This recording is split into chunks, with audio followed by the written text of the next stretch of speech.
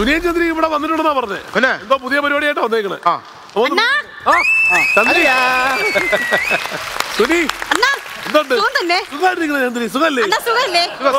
അണ്ണാ, ഞാൻ ഒരു കാര്യം പറയാനാണ് വന്നത്. ഇനി എന്റെ സുനി അണ്ണനെ പിടിച്ചാ കിട്ടൂല.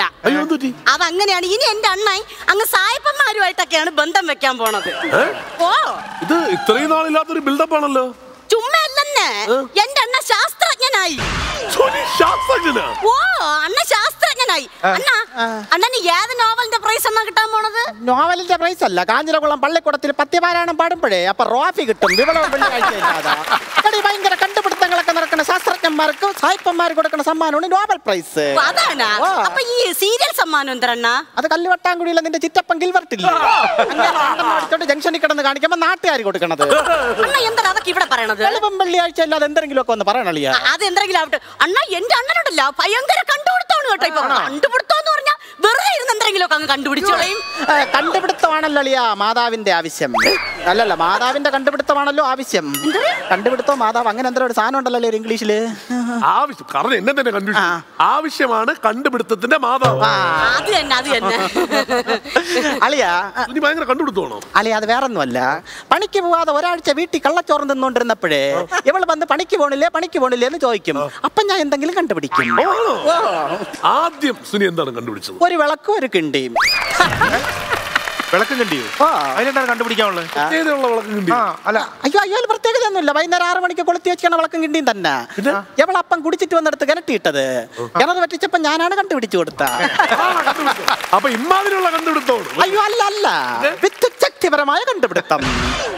വിദ്യുത് ശക്തിപരമായ കണ്ടുപിടുത്തം. അളിയനെ ഈ ആനോടും കാതോടും എന്താണെന്നറിയാവോ? എന്തരണ്ണ? ആനോടും കാതോടും നിങ്ങൾക്ക് അത് അറിഞ്ഞൂടെങ്കിൽ എന്റെ അടുത്ത് ചോദിച്ചാ പോരെ. നിങ്ങൾ എന്താ അണ്ണന്റെ അടുത്ത് ചോദിക്കണത്? ആനോടെന്ന് പറയുന്നത് നെയ്യാർ ഡാമിൽ പോണ വഴിക്കുള്ള സ്ഥലം. കാതോടെന്ന് പറഞ്ഞ അണ്ണൻ കേട്ടിട്ടില്ലേ? കാതോട് കാതോരം. എന്റെ അടുത്ത് ചോദിച്ചാ പോരെ, ഞാൻ പാടിത്തരൂലേ? ഞാൻ പല കണ്ടുപിടുത്തങ്ങളും നടത്തിയവളെ വായടയ്ക്കാനുള്ള ഒരു മെഷീൻ കണ്ടുപിടിക്കാൻ പറ്റും. അതല്ലെന്ന്, പിന്നെ ഈ ആനോടും കാതോടെന്ന് പറഞ്ഞ കറണ്ടിന്റെ സംബന്ധിച്ച സാധനങ്ങളാണ് തന്നെ. കറണ്ട് വെച്ചുള്ള കണ്ടുപിടുത്തങ്ങളാണ്. പക്ഷെ അങ്ങനെ ആവുമ്പോ കറണ്ടിനെ കുറിച്ച് കുറച്ച് കാര്യങ്ങൾ അറിയണം. അറിയാം. ആരാണ് വൈദ്യുതിയുടെ പിതാവ്? നമ്മൾ ഓട്ടോ ഓടിക്കുന്ന രവിയണ്ണ. പിതാവ് നമ്മളെ വീട്ടിനടുത്തുള്ള ഓട്ടോ ഓടിക്കുന്ന രവിയാണ്. രവിയണ്ണനാണെങ്കിൽ കടം കയറിയിട്ട് ഇപ്പൊ പെട്രോൾ ഓട്ടോ വിറ്റിട്ട് ഡീസൽ ഓട്ടോയാണ് എടുത്തത്. അങ്ങേര് വായില് മണ്ണടിക്കാൻ. കറണ്ടില്ലേ, കറണ്ടിന്റെ പിതാവാരെന്നാണ് തന്തിയന്റെ കാര്യം. കറണ്ടിനെയൊക്കെ ഉണ്ടാക്കിയിട്ടിട്ട് എന്തറിയോ അതല്ലേ കറണ്ട് എന്ന് പറഞ്ഞ സാധനമില്ലേ, പൊട്ടടിക്കുന്ന സാധനം കറണ്ട്. അത് കണ്ടുപിടിച്ച അതിന്റെ പിതാവാരെന്നാണ് അളിയൻ ചോദിച്ചത്. അതാണോ ചോദിച്ചത്? അത് നേരത്തെ ചോദിക്കണ്ടേ? ആരെണ്ണ? ആരളിയാ? എനിക്കറിഞ്ഞൂടാ. മൈക്കിൾ ഫാരഡേ ആണ്. അപ്പൊ എനിക്കറിയാം. നാദൃശ. മൈക്കിൽ പാരഡി പാടുന്നത് നാദൃശ. മാത്രമല്ലടി, ബി.ഡി. രായപ്പേണ്ണനും പാടും. ഞാൻ രണ്ടുപേരെ ഫാനാണ്. രണ്ടുപേരെ പാട്ട് എനിക്ക് ഭയങ്കര ഇഷ്ടമാണ്. അതല്ല, മൈക്കിൾ ഫാരഡേ അദ്ദേഹമാണ് പിതാവ്. പറഞ്ഞിട്ട് കാര്യമില്ല. ഒരു ശാസ്ത്രജ്ഞൻ എങ്ങനെ ഇതിന്റെ ജീവിക്കും? അളിയൊന്ന് ആലോചിച്ച്. അതൊക്കെ സായിപ്പന്മാരെ കണ്ടുപിടിക്കണം. അളിയാ, ഈ ചന്ദ്രനിൽ പോയി ആദ്യമായിട്ട് കാലുകുത്തിയ ഞാനാണെന്ന് അളിയൊന്ന് ചിന്തിച്ചിട്ടുണ്ടാ? ചിന്തിച്ചിട്ടില്ലല്ലേ? എന്നാലുള്ള അവസ്ഥ അളിയൻ കണ്ടിട്ടുണ്ടാ? എടി ചന്ദ്രി, ഞാനൊരു 10-11:30 മണിയൊക്കെ ആകുമ്പോ രാത്രി വീട്ടിലോട്ട് ലേറ്റായിട്ട് വന്നാൽ നിന്റെ അവസ്ഥ എന്തായിരിക്കും? നിങ്ങൾ രാവിലെ ഇറങ്ങി പോയത് തന്നെ. ഇത്ര നേരം എവിടെ ചെന്ന് കിടന്നു? ഈ വീട്ടിലെ വല്ല കാര്യം നിങ്ങൾക്ക് അറിയണ? ചായപ്പൊടിയില്ല, പഞ്ചസാരയില്ല. ഇതൊക്കെ പിന്നെ ആര് വാങ്ങിച്ചോണ്ട് വരും? എനിക്ക് വീട്ടിൽ ജോലി ചെയ്യണതിന്റെ ഇടയിൽ ഞാൻ ഇതിന് പോകണോ? വെളിയില് ഒരു ഉത്തരവാദിത്വമല്ല. നിങ്ങൾ എവിടെ ചെന്ന് കിടന്ന്? ചന്ദ്രന് കാല് കുത്താൻ പയ്യ. നിങ്ങൾ അങ്ങനെ കറങ്ങിക്കൊണ്ട് ഇടയ്ക്ക് തെണ്ടിക്കൊണ്ട് വീട്ടിനും ഗുണയില്ല, നാട്ടിനും ഗുണയില്ല, ഒന്നിനും ഗുണയില്ലാതെ വന്ന് നിൽക്കണം. കണ്ടാ ഇറങ്ങി വരണ? കണ്ടാ അല്ല ഇന്ത്യക്കാർ കാല് കുത്താത്ത. അതെ ചന്ദ്രി, ഞാൻ ഒരു കാര്യം പറയട്ടെ. സത്യം പറഞ്ഞാല് കണ്ടുപിടുത്തങ്ങളാണ് ലോകത്തെ മാറ്റിമറിക്കുന്നത്. അപ്പൊ അതിനൊരു പ്രോത്സാഹനം കൊടുക്കണം. ലോകത്തെ മാറ്റിമറിക്കുന്ന കണ്ടുപിടുത്തങ്ങൾ അല്ലേ? അതല്ലേ നമ്മൾ കണ്ടിട്ടുള്ളൂ. ലോകത്തിനെ മാറ്റിമറിക്കുന്ന കണ്ടുപിടുത്തം വല്ലതും വേണമെങ്കിൽ കല്യാണത്തിന് മുമ്പ് ആയിക്കോണം. കല്യാണം കഴിഞ്ഞാൽ റിമോട്ട് എടുത്ത് ചാനൽ മാറ്റിയ പിള്ളേർ സംഭവിക്കില്ല. പിന്നെയാണ് ലോകത്തിനെ മാറ്റിമറിക്കണം കണ്ടുപിടുത്തം. അല്ല പറയണ്ട, ഞാൻ പറഞ്ഞതേ ഉള്ളു. ഞാൻ ചോദിക്കട്ടെ, ശരി ചന്ദ്രയുടെ കാര്യം വിട്. സുനിക്ക് ഇത് ചെയ്യുമ്പോ നാട്ടുകാരുടെ സപ്പോർട്ട് ഉണ്ടോ? തള്ളേ പട്ടിത്താറ്റും പരിഹാസവും. ഒരു മനുഷ്യ സപ്പോർട്ടില്ലെന്ന്. സത്യം. ജംഗ്ഷനിലോട്ട് ഇറങ്ങിയപ്പോ ഡക്ലാസ് നോക്കി പുച്ഛിച്ച് ചോദിച്ചു, നീ ഭയങ്കര ശാസ്ത്രജ്ഞനല്ലേ? പറ്റുമെങ്കിൽ എന്റെ മോസിപ്പട്ടിയുടെ വാലൊന്ന് നൂത്തു തരായി. എന്നാ നീ ശാസ്ത്രജ്ഞനാണെന്ന് ഞാൻ സമ്മതിക്കാന്ന്. ഞാൻ വിട്ടുകൊടുക്കോ? ഞാൻ സിമ്പിൾ പരിപാടിയിൽ ഞാൻ നൂത്തു കൊടുത്ത് കൊടുത്തളിയാ. അതിന് വലിയ ശാസ്ത്രമൊന്നും പഠിക്കണ്ട. ഒരു ഈ നീളത്തിലുള്ള ഒരു സ്റ്റീൽ പൈപ്പ് എടുക്കണം. പൈപ്പ് എടുത്തിട്ട് പട്ടിയുടെ വാലയിലേക്ക് കയറ്റണം. എന്നിട്ട് നിശ്ചിത അളവിൽ നീരാവി അതിലൂടെ കയറ്റി ഒരു 2 മണിക്കൂർ കഴിയുമ്പോ പട്ടിയുടെ വാല് നൂന്ന് കിട്ടും. സിമ്പിൾ ട്രിക്കാണ്. സംശയം ഉണ്ടോ? അതിന് സംശയം ഉണ്ടോ? എവിടെ ചോദിച്ചോക്ക്. പട്ടിയുടെ വാല് നൂന്ന്. ഓ പക്ഷെ ഒരു പ്രശ്നമുണ്ട്. പട്ടി ഇപ്പൊ കുറയ്ക്കുമ്പോ വാക്കകത്തൂടെ പോകുകയാണ് പറഞ്ഞത്. അതൊക്കെ എന്തിനാ ഇവിടെ പറയണത്? പണ്ടല്ലേ പറഞ്ഞത് പട്ടി ബീഡി വലിക്കാനായിരിക്കും. അപ്പൊ ബീഡി നിങ്ങളാ വാങ്ങിച്ചു കൊടുക്കണം. ചന്ദ്രി, ഈ സുനി ഇപ്പൊ കൊറേ കാര്യങ്ങളൊക്കെ കണ്ടുപിടിച്ചില്ലേ? അതുപോലെ എന്തെങ്കിലും ചന്ദ്രി കണ്ടുപിടിച്ചിട്ടുണ്ടോ? എന്നെ കണ്ടുപിടിച്ചിട്ടുണ്ട്. കന്നുവാമൂട്ടിലെ ക്ലാര ഞാനുമായിട്ടുള്ള ചാറ്റിംഗ് ഇവളല്ലേ കണ്ടുപിടിച്ചെന്റെ പിറ്റേ മണിക്കൂർ തന്നെ എന്നെ റൂമിൽ കയറ്റി ഇടി തുടങ്ങി. 3ാമത്തെ മണിക്കൂർ ഞാൻ വാതിലിന്റെ കുറ്റി കണ്ടുപിടിച്ച് ഞാൻ രക്ഷപ്പെട്ടു. ഇതൊക്കെ ആണെങ്കിലും അണ്ണാ ഞാൻ ഇങ്ങനെ എല്ലാ കാര്യത്തിലും സപ്പോർട്ട് ചെയ്യും കേട്ടാ. എന്താണെന്നറിയാമോ, എന്നെ ഇങ്ങനെ ബഹിരാകാശത്ത് വിടാന്ന് പറഞ്ഞിട്ടുണ്ട്. ഓ സുനി, ബഹിരാകാശത്തോട് വിടുക എന്നൊക്കെ പറഞ്ഞാ അളിയ എല്ലാരും വിചാരിക്കും ഈ ബഹിരാകാശത്തോട്ട് പോണ ഭയങ്കര കോടി ചെലവാവണ പൈസയുള്ള കാര്യമല്ല.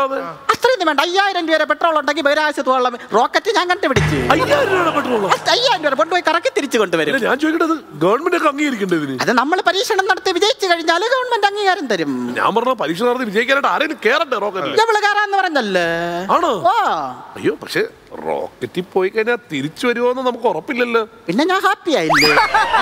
എവിടെ ശൂന്യാകാശത്ത് ഞാൻ ഭൂമിയിൽ എനിക്ക് സന്തോഷമായിട്ടില്ലേ? അയ്യടി മനമേ, തീപ്പെട്ടി കോലേ വരയ്ക്കുമ്പോ കത്ത് അടുപ്പിൽ വയ്ക്കും. നിങ്ങളെ ഞാൻ അടുപ്പിൽ വെക്കും. അങ്ങനെ എന്നെ പറഞ്ഞങ്ങ് ബഹിരാകാശത്ത് വിട്ടിട്ട് ഇവിടെ കിടന്ന് സൂഹിക്കാന്ന് നിങ്ങൾ വിചാരിക്കണ്ട. അങ്ങ് നിങ്ങൾ പയ്യാതെ ഞാൻ ഇവിടെ നിൽക്കും. എന്നാലും ഞാൻ സന്തോഷവാൻ. ഭൂമിയിൽ ഞാൻ ബഹിരാകാശത്ത്, ചന്ദ്രനിലൊക്കെ ഞാൻ കിടന്ന് പറന്ന് നടക്കുക. നിങ്ങൾ ഇവിടെ കോനാ ബീച്ച് കാണിക്കാനാ വന്നത്? നിങ്ങൾ വന്ന കാര്യം പറയും. അളിയ, നമ്മള് ഇത്രയും തരം പറഞ്ഞു പിടി. നമ്മളൊരു പുളപ്പൻ സാധനമായിട്ടാണ് നമ്മൾ വന്നത്. എന്തു സാധനം? അതായത് ഈ ഷൂട്ടിംഗ് നടക്കുന്ന സ്ഥലമില്ലേ, ഇതെത്രയും കൂടെ തണുപ്പിക്കാൻ എത്ര AC വേണ്ടി വരും? ഇവിടെ കുറച്ചേറെ AC വേണ്ടി വരും. വേണ്ടി വരുമല്ലോ. പിന്നെ എല്ലാം കൂടി എത്ര പൈസ വരും ഏകദേശം? എങ്ങനെ പോലെ ഒരു 5-6 ലക്ഷം രൂപയുടെ AC നമുക്ക് വേണ്ടി വരും. അത്രയൊന്നും വേണ്ട. വെറും 8000 രൂപ കൊണ്ട് ഇവിടെ ഞാൻ മഞ്ഞ് മഴ പെയ്യിക്കും. 8000 രൂപ മഞ്ഞ് മഴ പെയ്യിക്കും? ഞാനൊരു മെഷീൻ കണ്ടുപിടിച്ചിട്ടുണ്ട്. സത്യം. ആ മെഷീൻ 2 മിനിറ്റ് പ്രവർത്തിച്ചു കഴിഞ്ഞാൽ ഇവിടെ മൊത്തം നല്ല കുളിരായിരിക്കും. നമ്മളെല്ലാം ഊട്ടിയിലൊക്കെ പോണ കണക്കത്തെ പളപള തണുപ്പടിക്കും. ഒരു 5 മിനിറ്റ് പ്രവർത്തിച്ചു കഴിഞ്ഞാൽ ഇവിടെ മഞ്ഞ് മഴ പെയ്യും. ഭയങ്കര സംഭവമാണല്ലോ. പരീക്ഷണങ്ങളൊക്കെ തെളിയിച്ച സാധനമാണ്. സംശയം ഉണ്ടല്ലേ? സംശയമുണ്ട്. അളിയാ കൊണ്ടുവാളിയാ, വളർന്നോണ്ട് വാ. അടിപൊളി അടിപൊളി. സുനി വീട്ടിലിരുന്ന് വെറുതെ ഒരു ഫാനും ഇതും വെച്ചിട്ടേ സാധ്യതയുണ്ട്. അളിയ, ഇതൊരു സിമ്പിൾ ട്രിക്ക്, വേറെ ഒന്നുമല്ല. ഇതിന്റെ കണക്ഷൻ അവിടെ കൊടുത്തേക്കണേ. ആ പ്ലഗിലോട്ട് കൊടുക്കേ, അവിടെ കൊടുത്താൽ മതി കേട്ടോ. ഇതെന്ന് പറഞ്ഞ ഒരു ചെറിയ ഫാൻ, ഇതിന്റെ ഒരു കംപ്രസർ, ഒരു ബാറ്ററി, ഒരു ബക്കറ്റ് വെള്ളം. അടിപൊളി. ഇത് 5 മിനിറ്റ് പ്രവർത്തിച്ചു കഴിഞ്ഞാൽ ഇവിടെ മഞ്ഞ് മഴ പെയ്യും. ഇതൊരു ഉഗ്ര സംഭവമല്ലേ? എന്റെ ഒരു സന്തോഷത്തിന് വേണ്ടി നിങ്ങൾ ഇതൊന്ന് ഉദ്ഘാടനം ചെയ്തു തരണം. കയ്യടിക്ക്. കൊള്ളാട്ട സംഭവം. സത്യം പറഞ്ഞാല് ഇത് പരീക്ഷണം, ഇതിപ്പോ ഇത്രയും സക്സസ്ഫുൾ ആയിട്ടുള്ള ഒരു സാധനമാണെങ്കിൽ ലോകത്തെ തന്നെ മാറ്റിമറിക്കുന്ന പരീക്ഷണമാണ്. കാരണം എന്താന്ന് വെച്ച് കഴിഞ്ഞാൽ ലോകത്തെ പല സ്ഥലങ്ങളിലും, ചൂടുള്ള സ്ഥലങ്ങളിലൊക്കെ ഇത്രയും കുറഞ്ഞ ചെലവിൽ തണുപ്പിക്കാൻ പറ്റും.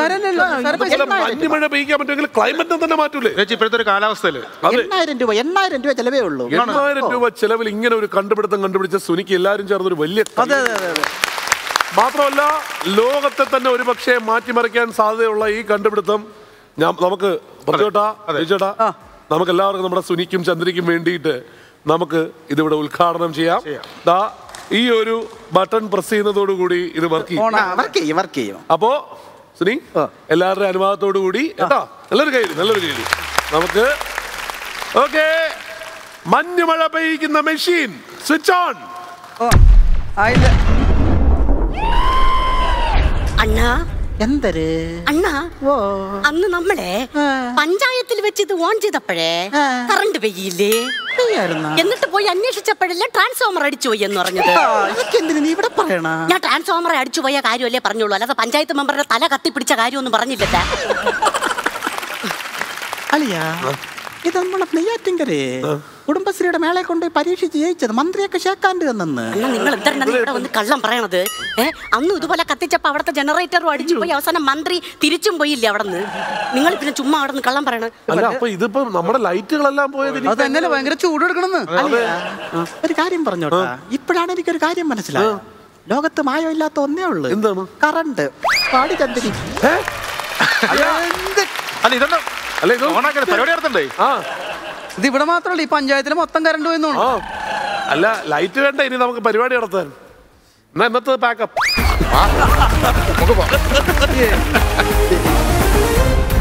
കോമഡി ഉത്സവത്തിൽ ഇനി അടുത്തത് സ്റ്റേജ് സ്റ്റാർ ആണ്. സ്റ്റേജ് സ്റ്റാറിലേക്ക് ഇന്ന് ഒരു മിന്നുന്ന താരത്തെ നിങ്ങളുടെ മുമ്പിലേക്ക് ഇൻട്രൊഡ്യൂസ് ചെയ്യുന്നു. Let's welcome Santhosh Kalanjoor.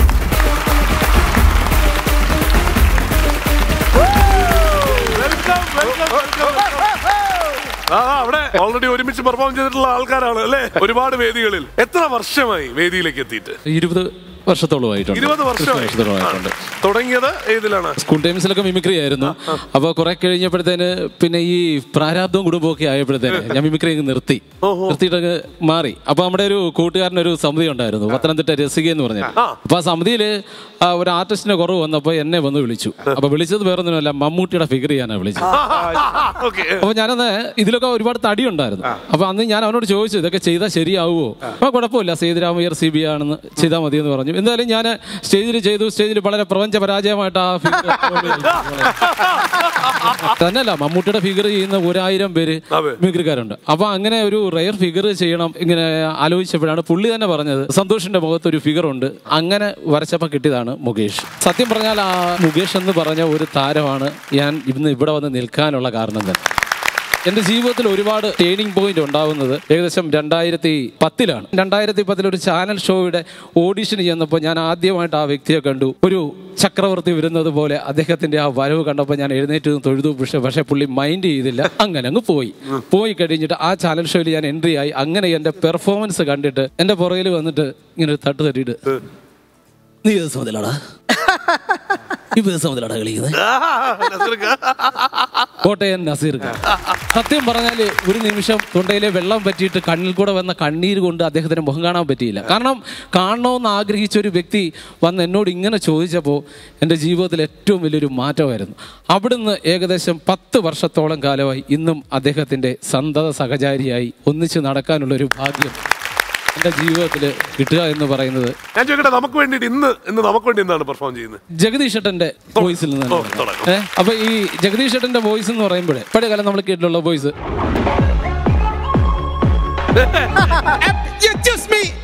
കുട്ടി അത് കാര്യമായിട്ട് പറഞ്ഞതാണോ അതോ തമാശക്ക് പറഞ്ഞതാണോ? എന്റെ കാര്യം കുട്ടിക്ക് അറിയില്ലല്ലോ. കെട്ടിപ്രായം കഴിഞ്ഞു നിൽക്കുന്ന അമ്മ, പുര നിറഞ്ഞു നിൽക്കുന്ന അച്ഛൻ, വാർദ്ധക്യ പെൻഷൻ വാങ്ങുന്ന 4 സഹോദരിമാർ, ഇവർക്കെല്ലാം കൂടി എന്റെ തുച്ഛമായ ശമ്പളം കൊണ്ട് വേണം കഴിയാൻ. ഇതിലുള്ള ദുഃഖം കൊണ്ട് പറഞ്ഞതല്ല, സന്തോഷം കൊണ്ട് പറഞ്ഞതാ. ഇനി അദ്ദേഹം വർഷങ്ങൾ കഴിഞ്ഞപ്പോൾ ഒരു ഈ ജഡ്ജ്മെന്റിലൊക്കെ ഇരുന്നിട്ട് നമ്മൾ ജഡ്ജ്മെന്റിലൊക്കെ ഇരിക്കുമ്പോൾ കേൾക്കാം ഒരുപാട് മലയാള ഭാഷയുടെ നമ്മൾ കേൾക്കാത്ത വാക്കുകളൊക്കെ എടുത്തു വെച്ച് അമ്മാനപാട് നമ്മൾ കേട്ടിട്ടുണ്ട്. അപ്പോൾ അദ്ദേഹം ഒരു പൊതുവേദിയിൽ ചെന്നാൽ ചില കാര്യങ്ങൾ പറഞ്ഞിട്ട് അദ്ദേഹം വികാരാതീതനായി ഈ പ്രസംഗത്തിൽ നിന്ന് വഴിമാറി കൈവിട്ടു പോകുന്നൊരു അവസ്ഥയുണ്ട്. അപ്പോൾ ഒരു ഇംഗ്ലീഷ് മീഡിയം സ്കൂളിന്റെ ഉദ്ഘാടനത്തിന് നമ്മുടെ ജഗദീഷ് ഏട്ടൻ വരികയാണ്. കാര്യം ഞാൻ ഈ ഇംഗ്ലീഷ് മീഡിയം സ്കൂളിന്റെ ഉദ്ഘാടനത്തിനാണ് വന്നതെങ്കിലും എനിക്ക് പറയാനുള്ളത് പഴയ ആശാൻ പള്ളിക്കൂടത്തെ കുറിച്ചാണ്. ഇന്നത്തെ വിദ്യാഭ്യാസ സമ്പ്രദായത്തോട് പഴയ ആശാൻ പള്ളിക്കൂടങ്ങൾ യോജിച്ചു പോകും എന്നുള്ള അഭിപ്രായം എനിക്കില്ല. എങ്കിലും ഇത്തരം ആശാൻ പള്ളിക്കൂടങ്ങൾ നമ്മുടെ വിദ്യാഭ്യാസ സാംസ്കാരിക മേഖലയ്ക്ക് നൽകിയ സംഭാവനകൾ പാടെ വിസ്മരിച്ചുകൊണ്ട് അവ പൊളിച്ച് കളയുന്നതിനോട് എനിക്ക് കടുത്ത വിയോജിപ്പാണ് രേഖപ്പെടുത്താനുള്ളത്.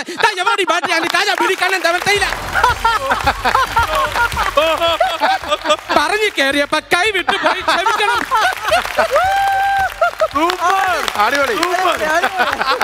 അടുത്തത് നമ്മുടെ ജഗദീഷ് കഴിഞ്ഞ പിന്നെ ഇഷിൽ അവസാനിക്കുന്നത് മുകേഷ്. അപ്പൊ പിന്നെ ഈ മുകേഷിന്റെ നമ്മൾ സാധാരണ മിമിക്രിക്കാരൊക്കെ പറയുന്ന ഒരു വോയിസ് എന്ന് പറയുന്നത്, മാലു ഇന്നലെ രാത്രി ഒരു പൊടി ഉറങ്ങിയില്ല കേട്ടോ, നീ ഇല്ലാതെ എനിക്ക് ജീവിക്കാൻ പറ്റൂല, നീ പറ ഐ ലവ് യു എന്ന് പറ. മിഥുനെ മനസ്സിലിട്ടോണ്ട് നടക്കല്ലേ, അവൻ കള്ളനാണേ, പറഞ്ഞില്ലെന്ന് പിന്നെ പറയല്ലേ. അപ്പൊ ഈ മുകേഷ് ഏട്ടന്റെ റാംജിറാവ് സ്പീക്കിംഗ് എന്ന് പറയുന്ന സിനിമയിൽ വളരെ സെന്റിമെന്റ്സ് ആയിട്ട് പുള്ളി ചെയ്തിട്ടൊരു ഡയലോഗ് ഉണ്ട്. അപ്പൊ അത് ഒന്ന് ചെയ്ത് നോക്കാം. ബാലകൃഷ്ണ, ആ കാറിലിരിക്കുന്നത് എന്റെ അമ്മ തന്നെയാണ്. കഴിഞ്ഞ 1.5 കൊല്ലമായി ഞാൻ എന്റെ അമ്മയെ കണ്ണിച്ചോറിയില്ലാതെ പറ്റിക്കുക. മകന് കൽക്കട്ടയിൽ വലിയ ജോലി, മാസാമാസം പണം അയക്കുന്നു, വിമാനത്തിൽ വരുന്നു, അമ്മയ്ക്ക് വേണ്ടി വലിയ ബംഗ്ലാവ് പണിയുന്നു. പിന്നെ ഞാൻ എന്തു പറയണം മിഥുനച്ച? എനിക്ക് ജോലി ഇല്ല എന്ന് പറയണോ? 3 നേരം പട്ടിണിയാണെന്ന് പറയണോ? ബിജുക്കൂട്ട, എന്റെ അമ്മയുടെ മുമ്പിൽ വെച്ച് എല്ലാ സത്യങ്ങളും നീ പറഞ്ഞിരുന്നെങ്കിൽ ഇവനെ കണ്ട് ചിരിച്ച് ചിരിച്ച് മരിച്ചേനെ എന്റെ അമ്മ. Thank യുടാ, thank you. ഭയങ്കര ഇംപ്രവൈസേഷൻ അല്ലേ, ഓൺ ദി സ്പോട്ട്. അപ്പൊ നമ്മുടെ മലയാള സിനിമയിൽ നന്ദനം എന്ന ചിത്രത്തിലൂടെ നമുക്ക് ഏറെ സുപരിചിതയായ നമ്മുടെ സ്വന്തം ബാലാമണി, നമ്മുടെ നവ്യ നായർ. ഒരു പാഴ്മോഹം ഈ പൊട്ട മനസ്സിൽ തോന്നിയപ്പോ ഞാൻ ഓടി ഇങ്ങടാ വന്നത്. എന്തിനായിരുന്നു ഈ പാവം പെണ്ണിനെ കൊണ്ട് ഇങ്ങനെ സ്വപ്നം കാണിച്ചത്? ഈ കണ്ണീര് കാണാനോ ആണോ? എന്നും കെടാണ്ട് ഈ തിരി ഇങ്ങനെ തെളിയിച്ചില്ലേ ഞാൻ? എന്നെ ഇരുട്ടിലാക്കിയിട്ട് വെളിച്ചത്ത് നിന്ന് ചിരിക്കണ്ട. എനിക്ക് കാണണ്ട ഈ മുഖം. മീനുട്ടാ, ഞാൻ കണ്ടു, ഞാനേ കണ്ടുള്ളൂ, എനിക്ക് കാണാൻ പറ്റുള്ളൂ. പ്രചോദിന്റെ ഉമ്മൻചാണ്ടിയുടെ figure. Thank you, thank you.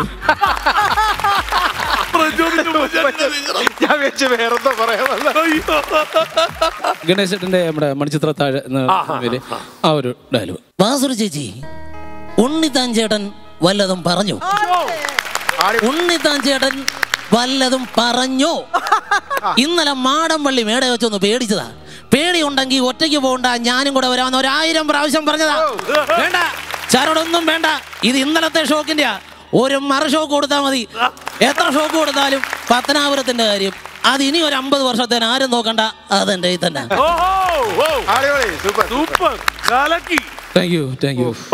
സന്തോഷേ, ഒരു ആർട്ടിസ്റ്റിനെ സംബന്ധിച്ചിടത്തോളം അവൻ നിലനിൽക്കുക എന്നുള്ളതാണ് എൻ്റെ ജീവിതത്തിലെ ഏറ്റവും വലിയ പ്രധാനപ്പെട്ട ഘടകം എന്ന് പറയുന്നത്. ഇന്ന് സന്തോഷ് ഇവിടെ ചെയ്ത സ്റ്റാർ എന്ന് പറഞ്ഞത് 100-ൽ 100 ആയിരുന്നു കേട്ടോ. എല്ലാം ഗംഭീരമാണ്. അപ്പൊ ഒരുപാട് ഷോസുകളൊക്കെ എനിക്ക് കിട്ടട്ടെ, എല്ലാവിധ ഐശ്വര്യങ്ങളും ഉണ്ടാകട്ടെ, പ്രാർത്ഥിക്കാം. സന്തോഷേ, ഒന്നും പറയാനില്ല, സൂപ്പർ. ഫേസിൽ വേറൊരു നടൻ ഉണ്ടെങ്കിൽ തന്നെയും ജഗദീശ്വരനെ എടുത്തപ്പോ ജഗദീശ്വരനായിട്ട് മാറി. നല്ല എനർജി ആയിരുന്നു, അടിപൊളി. All the best. കലക്കി, ഒന്നും പറയേണ്ട കാര്യമില്ല, അവരെല്ലാം പറഞ്ഞു കഴിഞ്ഞു. ഓഡിയൻസ് അപ്പൊ വീണ്ടും വരണം. അടുത്തൊരു ഒറ്റയാൾ പ്രകടനം, ഇനി നമ്മുടെ സ്പോട്ട് ഡബ് ഒക്കെ ചെയ്യാനായിട്ട് വരണം. തീർച്ചയായിട്ടും. Thank you, thanks lot. എല്ലാവരും വലിയൊരു കൈയടി.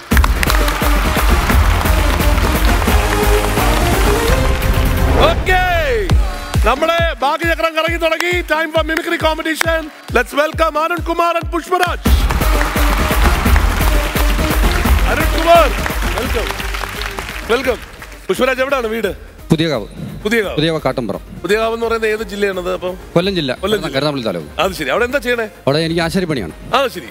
അതിലൂടെ മിമിക്രി അപ്പൊ അടിപൊളിയായിട്ട് കൊണ്ടുപോകണം അല്ലേ? ആരൊക്കെ ലിസ്റ്റില്? ബൈജു ചേട്ടൻ, സുനിൽ സുഗത. ബൈജു ചേട്ടനും സുനിൽ സുഗതയും അല്ലേ? അതെ. ഓക്കെ. അപ്പൊ അരുൺ എവിടെയാ വീട്? ആറ്റിങ്ങില്. അരുണിന്റെ കൃതാവ് അടിപൊളി, കലക്കനൊക്കെ എടുത്തിട്ടുണ്ട് കേട്ടോ. അരുൺ എന്താ ചെയ്യണേ? ആറ്റിങ്ങിൽ എന്താ ചെയ്യണേ? ആറ്റിങ്ങില് സ്പ്രേ പെയിന്ററാണ്, ഒരു മാരുതിയുടെ ഷോറൂമിലാണ്. പോപ്പുലർ ഷോറൂമിൽ. ഓ ശരി. അപ്പൊ മിമിക്രി ഒരുപാട് വർഷമുണ്ട്. ഒരുപാട് വർഷം കൊണ്ട് ട്രൂപ്പിലൊക്കെ ഉണ്ട്? ട്രൂപ്പിലൊന്നുമില്ല, ആദ്യമായിട്ടാണ് ഫ്ലോർ. ആദ്യമായിട്ടാണ്. അടിപൊളി. ആരൊക്കെ ലിസ്റ്റിലുള്ള? ഇന്ദ്രജിത്തും പൃഥ്വിരാജും. അടിപൊളി. അടിയനേക്ക് കൊണ്ടുവന്നു. ടെൻഷൻ ഒന്നും വേണ്ട കേട്ടോ, നമ്മള് അടിച്ചു പൊളിക്കുന്നു. ആരോടുകൂടെ ആഘോഷിക്കാൻ വന്നല്ലേ? ഓൾറെഡി കൃതാവി കിടപ്പുണ്ട് ഇതാണ്. പുഷ്പരാജ്, ഒരു നല്ല സ്പിൻ അടിച്ചേ. നമ്പർ 6.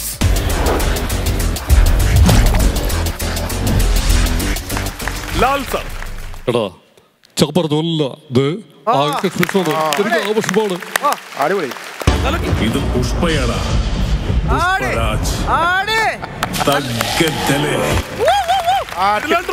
ഉഗ്രൻ ട്രോളാണ്. ഒരു പോയിന്റ് കിട്ടി. ചെയ്ത ഒരു പോയിന്റ് നേടിയെടുത്ത പുഷ്പരാജ് ഒരു ഉഗ്രൻ കഴി. തగ్గതല്ലേ? ഇതെടുത്തോ, ഒന്നുകൂടി വേണേ സ്പിൻ ചെയ്യണോ? ചെയ്യാന്നോ? തെറ്റാണെങ്കിൽ ഇനി പോയിന്റ് പോവും. വേണം. അരുണേ, നല്ല ആരോഗ്യമായിട്ടൊരു സ്പിൻ അടിച്ച് ഡയമണ്ട് പിടിക്കാരണേ. Let's open number 7.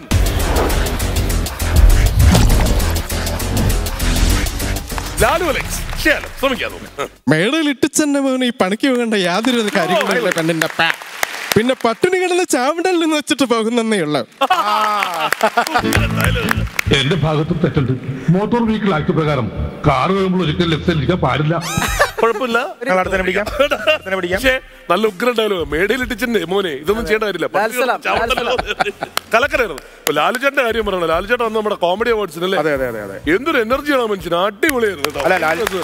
മിഥുനെ, ലാലുചാനൊക്കെ പൊതുവെ നമ്മുടെ അഭിലാഷ് മല്ലേശ്വരിയുടെ ഫാനാണ്. നമ്മുടെ ഇവിടെ ലാലുചാനൊക്കെ ചെയ്യുന്നവരെ കുറിച്ചൊക്കെ ഭയങ്കര അഭിപ്രായമാണ്. അങ്ങനെ ആരെ കുറിച്ചും പറയാത്ത ആളാണ്. പക്ഷേ അതാണ് പുഷ്പരാജ്. അടുത്തത് ഇങ്ങനെ ചെയ്ത ഡയമണ്ട് അതെ കിട്ടി. ഡയമണ്ട് കിട്ടി. ഡയമണ്ട് കിട്ടി. പരിപ്പോടർ വ്യത്യാസം. ഒരു പരിപ്പോടയുടെ വ്യത്യാസത്തിൽ ഡയമണ്ട് മിസ്സായി. Let's open number 1.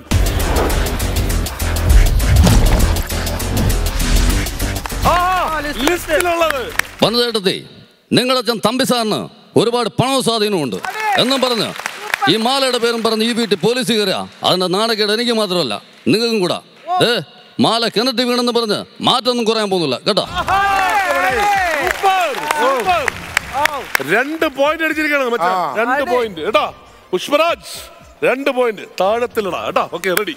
അടുത്തത് സ്പിൻ അടിച്ചോ. Let's open number 9.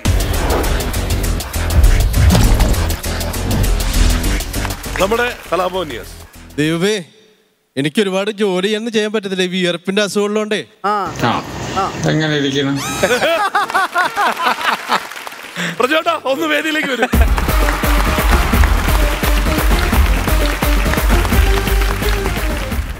പുഷ്പരാജിന്റെ ലിസ്റ്റിൽ ഇനി ഒരാളും കൂടിയേ ഉള്ളൂ. പുഷ്പരാജ് ജയിച്ച് നിൽക്കുകയാണ്. അപ്പോ ലിസ്റ്റിലുള്ള ആരാണ് അടുത്തത്? സുനിൽ സുഗത. സുനിൽ സുഗത കേൾക്കാം. എല്ലാവരും അവിടെ നിൽക്കാം.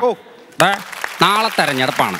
നമ്മുടെ ഇടവകയിൽ നിന്ന് മത്സരിക്കുന്ന ആളാണ് മാമച്ചൻ. മാമച്ചന് വേണ്ടി എല്ലാവരും ഒന്ന് പ്രാർത്ഥിക്കാം. എടാ മാമച്ച, നിന്നോട് നിന്റെ അമ്മയുടെ വാക്ക് ഞാൻ പറഞ്ഞിരുന്നു. ഇതാണ് നമ്മുടെ ഇടവകയിലെ പള്ളി. ഈ പള്ളി ഒന്ന് കണ്ടോട്ട് പോകും. അന്ന് ഞാൻ പറഞ്ഞ വാക്ക് പാലിച്ചു. ഇന്ദ്രജിത്താണോ പൃഥ്വിരാജാണോ ആദ്യം? പൃഥ്വിരാജ്. റോസമ്മ ഇത് എന്തൊരു ഈ പറയണത്? റോസമ്മ ഇപ്പൊ ഒരു നായര് പെങ്കൊച്ചാണ്. ഈ ആഭരണമൊക്കെ റോസം അണിഞ്ഞെന്ന് വെച്ച് ഇവിടെ എന്തൊരു സംഭവിക്കാൻ പോണത്? ഒന്നും സംഭവിക്കാൻ പോണില്ല. അടിപൊളി. സെല്ലുലോയിഡിലെ ജെസി ഡാനിയലിന്റെ ക്യാരക്ടറാണ്. അടുത്ത ഞാൻ വന്നിട്ട് കുറച്ചേരമായി. എന്താ വാതിൽ തുറക്കാൻ ഇത്ര താമസം? ഇങ്ങോട്ട് വന്നപ്പോ പിള്ളേച്ചനെ കണ്ടായിരുന്നു. ഗുരുവായൂർക്കാണ് പോണെന്ന് പറഞ്ഞു. രുക്മിണി എന്താ പോകാത്തത്? എനിക്കറിയാം. ഞാൻ പറയട്ടെ? അല്ലെങ്കിൽ വേണ്ട. പിള്ളേച്ച വരുന്നവരെ നമുക്ക് എന്തെങ്കിലും കൊച്ചു വർത്താനം പറഞ്ഞോണ്ടെങ്കിൽ ഇരിക്കാന്നേ. Super super. തലക്കേടാ രണ്ടുപേരും. അവിടുത്തെ കൈയടി കണ്ടതിന് അറിയാം അല്ലേ? രണ്ടുപേരും പൊളിച്ചിടക്കി. പിന്നെ ഞാൻ ആദ്യം അരുണിലേക്ക് വരാം. അരുണിന്റെ ഏറ്റവും വലിയ പ്രത്യേകത എന്ന് പറയുന്നത് ഇപ്പൊ നമ്മള് പൃഥ്വിരാജിന്റെ ടോണും ഇന്ദ്രിയത്തിന്റെ ടോണും കേൾക്കുമ്പോൾ ഇന്ദ്രിയത്തിന്റെ മീശമാധവനിലെ ടോണാണ്. അന്നത്തെ ആ വേരിയേഷൻ പരിപാടിയാണ്. അതുപോലെ സെല്ലുലോയിഡിൽ പൃഥ്വിരാജ് ഡബ് ചെയ്തിരിക്കുന്നതും അഭിനയിച്ചിരിക്കുന്നതും ഒക്കെ ഞാൻ പറഞ്ഞ കഥാപാത്രം മാറ്റി വോയിസും ഒക്കെ അങ്ങനെ ഡബ് ചെയ്തിരിക്കുന്നത്. അത് രണ്ടും വളരെ പെർഫെക്റ്റ് ആയിട്ട് ചെയ്തു എന്നുള്ളതാണ്. നമ്മൾ സാധാരണ ഇന്ദ്രിയത്തിന്റെ വോയിസ് പോലല്ല, ഈ വേരിയേഷൻസ് കറക്റ്റ് ആയിട്ട് ഇവർ ഒബ്സർവ് ചെയ്ത് ചെയ്തു എന്നുള്ളതാണ്. അത് അരുൺ അടിപൊളിയായിരുന്നു കേട്ടോ. പിന്നെ തുടക്കത്തിൽ ടെൻഷൻ 2 പോയിന്റ് അവിടെ കിട്ടിയതിന്റെ ഒരു ടെൻഷൻ മാത്രമേ ഉള്ളൂ. ഷെറിന് അടിപൊളിയായിരുന്നു കേട്ടോ. പിന്നെ പുഷ്പ ഫ്ലവർ അല്ല ഫയർ തന്നെ. ഒരു രക്ഷയില്ലാത്ത ആർട്ടിസ്റ്റാണ് നിങ്ങൾ കേട്ടോ. കാര്യം സാധാരണ നമ്മൾ ഒന്ന് ടോൺ എടുത്ത് ഒന്ന് ടേക്ക് ഓഫ് ചെയ്തതിന് ശേഷമാണ് കൈയടി കിട്ടുന്നത്. ഇത് ഫസ്റ്റ് ഡയലോഗ്, സുനിൽ ഒക്കെ ഫസ്റ്റ് ഡയലോഗ് തന്നെ കൈയടി കിട്ടുക. അത് നിങ്ങൾ ഏറ്റവും അധികം പെർഫെക്റ്റ് ആയിട്ട് ചെയ്യുന്നതുകൊണ്ട് എനിക്കൊന്ന് ഒരുപാട് സ്റ്റാറുകൾ വേറെ ചെയ്യാൻ പറ്റും. ബൈജോണ്ടൊക്കെ ഇത്ര ലൈഫായിട്ട് ചെയ്യുന്നത് ചുരുക്കം കേട്ടോ. എനിക്ക് തോന്നുന്നു നിങ്ങളൊരു റൗണ്ട് ഇവിടെ കിടന്ന് കളിക്കും. അപ്പോൾ പുഷ്പരാജ് എന്തായാലും ഏതാ നാട്ടെന്ന് പറഞ്ഞാൽ ഏത് നാട്ടെന്ന്? പുതിയ കാട്ടുംപുറം. All the best. അടിപൊളിയാണ്. പുഷ്പരാജ്, അരുൺ, കിണ്ണം കാച്ചി നല്ല കോമ്പറ്റീഷൻ ആയിരുന്നു കേട്ടോ. രണ്ടുപേരും നല്ല ഗ്രാൻഡായിട്ട് ചെയ്ത്.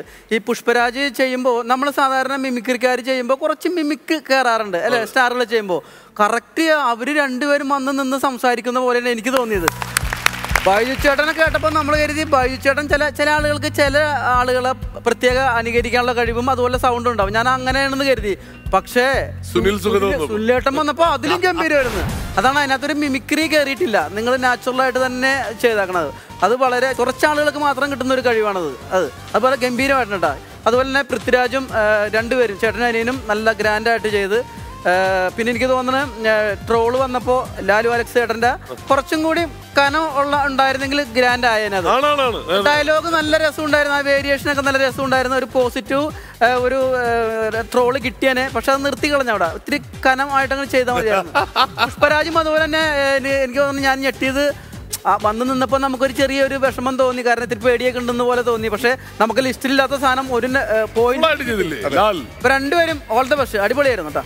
ഓക്കെ, അപ്പോ ഇന്നത്തെ വിജയ് പുള്ളിയാണ്. പുള്ളി ഒന്ന് സ്പിൻ ചെയ്യട്ടെ. അരുണേ ഒരു സ്പിന്നെ കടിച്ചേ നോക്കട്ടെ. 10 വേണോ 1 വേണോ? ഒരു ചാൻസ് ആണ്. 1 മതി. അപ്പോ പ്രചോദനയുടെ ഏതിലാ നിൽക്കണേ? ഞാൻ 10 നിൽക്കും. 10 നിൽക്കും. വെച്ചോ? ഞാൻ 10 തന്നെ നിൽക്കുള്ളൂ. 10 പിടിച്ചിട്ടേ ഞാൻ പോവുള്ളൂ. അപ്പൊ ലെറ്റ്സ് ഗോ. Open number 10. 500 രൂപ. ഞാൻ കയറി പിടിക്കുന്ന നമ്പർ നിങ്ങൾ രണ്ടുപേരും പറയുന്ന നമ്പറുകളെല്ലാം വേറൊരു നമ്പറാണെന്ന് മനസ്സിലായി. Let's open number 1.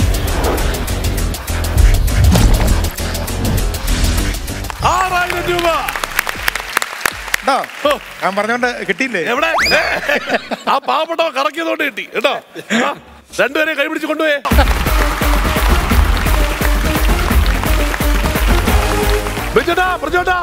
അടിപൊളിയായിരുന്നില്ലേ? അടിപൊളി, ഗംഭീര സംഭവങ്ങളായില്ലേ? ഒരുപാട് ആൾക്കാരെ നമ്മൾ കണ്ടു, ഒരുപാട് പെർഫോമൻസസ് കണ്ടു. അപ്പൊ അടുത്ത ഉത്സവത്തിൽ കാണും വരെ take care and by everyone.